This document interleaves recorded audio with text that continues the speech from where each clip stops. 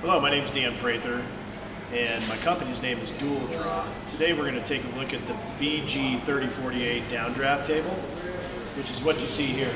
30 inches deep by 48 inches wide. Pulls air down through the table surface as well as through the vented backstop. This particular unit has been configured to handle fumes. So it's a 1-horse motor. It's got a motor and fan in the base here, and then there's a set of filters right here. If we take a look at this, the filters, you'll see that we've got a double carbon filter here, a pre-filter, and then a final filter, which is meant for the particulate, dust particulate. We also have the dust pan right there. That slides out, easily removed and easily to discard the dust that gathers in that. We have the front switch here. This can also be located on the side. And then if we come around the back, come around the side here, we've got a motor cover, which gains you access to the motor. Again, it's a 1-horse motor. Coming around the back here, you can also show the exhaust vent here. And now we'll go to the front and we'll do a little demonstration. So again, BG3048, 48 inches wide, is roughly half the size of a BG3096, which is currently the unit of interest by the customer. So we're going to turn the unit on here. Now the unit is on. You kind of come in here. You see, this is my business card here. We'll put this against the back. That shows you a little bit about the velocity. I'll turn the unit off. You see that card falls down and got caught there on the sticker. But again, showing the velocity here. You can see that it pulls through the back there. We also have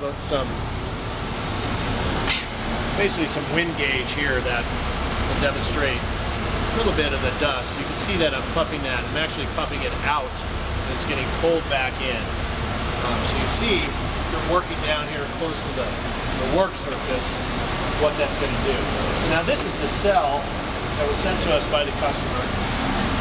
We're going to unfold this cell on the tabletop as the customer would.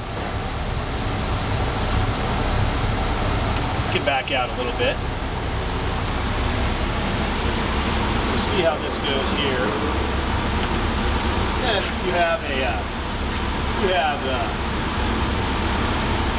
you're down here and you're working close to the cell. You can see that obviously the dust is being pulled in. Okay, so that gives you a sense there. We're also going to take some velocity readings. First, we're going to do the slot velocity. We always measure slot velocity right at the slot here, and this is in the tabletop. And this slot velocity on this unit is going to range right in the 450.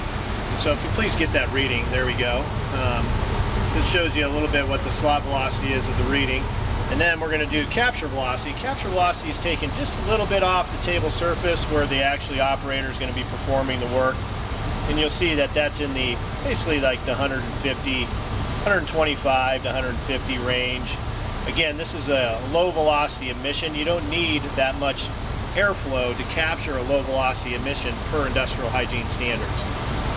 Then we're also going to do just a quick measurement up by roughly by the operator's breathing zone. And you can see here that you're still getting nice airflow in the 70s to 80s. In terms of the feet per minute there by the operator's face.